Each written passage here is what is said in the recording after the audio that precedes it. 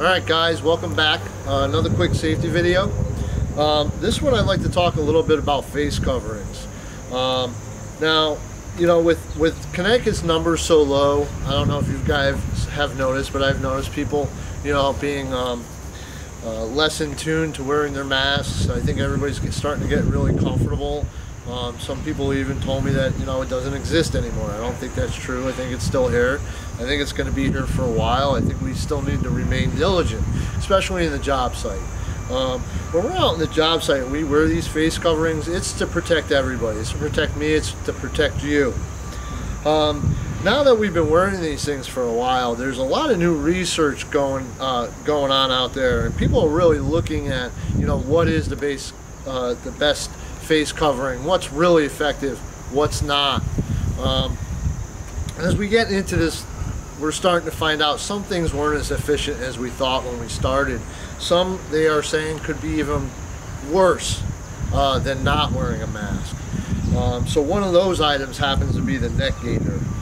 These happen to be like a spandex fleece material, very thin. It's made to keep you cool. It's made to let air in and out easily. And it doesn't do a good job of capturing the droplets that come out of your mouth. One of the main concerns about this neck fleece is its single layer. CDC recommends no matter what type of homemade cloth face covering you use, that it be at least multi-layer. You know, so maybe that's something to consider if you're going to continue to wear one of these, that the thin neck gaiters aren't efficient on their own. Maybe you can fold it and double it up and make it a little bit more efficient. You know, I'm not an expert, and I know as the colder seasons start to come, we'll probably start wearing the heavier fleece and cotton neck gaiters, which will probably, you know, somewhat give us a lot more protection. One of the other items the CDC had always mentioned was bandanas. And bandanas are safe to use or effective to use if they're done per the CDC recommendations. The CDC recommendations, for one, state that it should be cotton. So this one right here is 100% cotton bandana, and you can feel the weight difference. This bandana right here is 100% polyester, and it's a lot thinner, and I could see through it. That's how thin it is.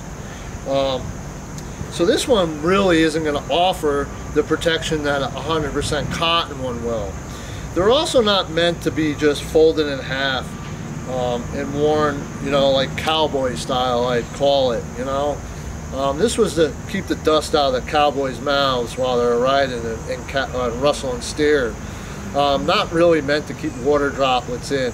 And, you know, you sneeze and the thing comes up. Doesn't really do an effective job. CDC recommends you fold it in half and then fold it in thirds, and then roll it in on itself. So efficiently, you'd have up to almost 6 layers of cotton right here, and it needs to fully cover the mouth and the chin. That would be the most efficient way to wear one of these. That was probably a bad demonstration, but I don't have the elastic bands and all the features with me. Some of the other styles too we're finding out there, a lot of these die cut ones, same thing, single layer fleece. It's not a cotton material. Doesn't really stay on your face well. As you talk, it pulls off. Doesn't really offer a lot of protection. Whenever you wear it, you want those droplets. I mean, even when we're talking, we don't even know we're doing it, but there are droplets coming out of our mouths.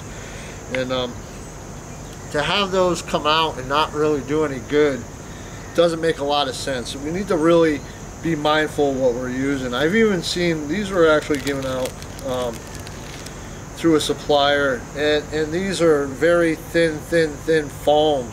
I really don't know how effective they are. I don't have any details on them. I don't have any instructions on them, but I've seen these around, and you know, they're very comfortable, but they offer little to no protection. I think sometimes that is just a false sense of security.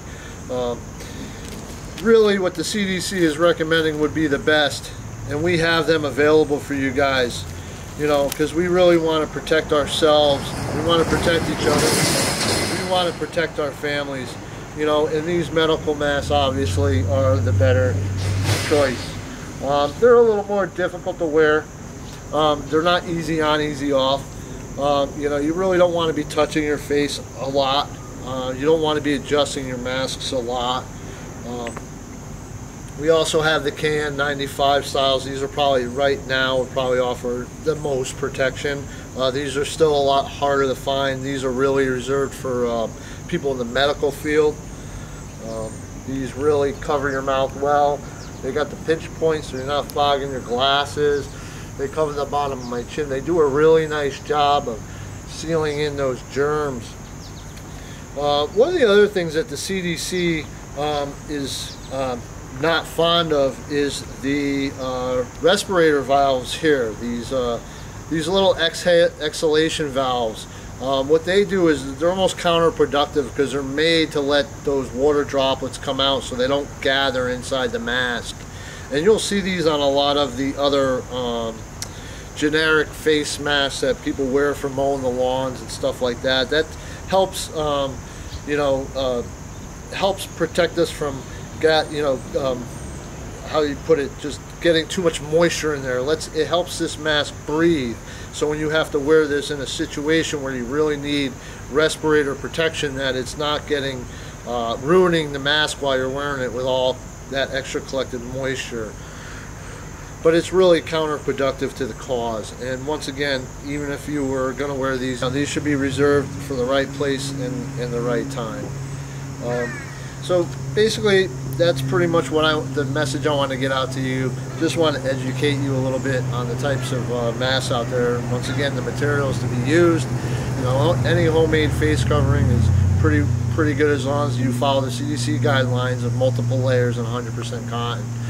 It's usually your best bet. Obviously, I'll give you some links so you guys can check out some of this information for yourselves. And have a good day and be safe.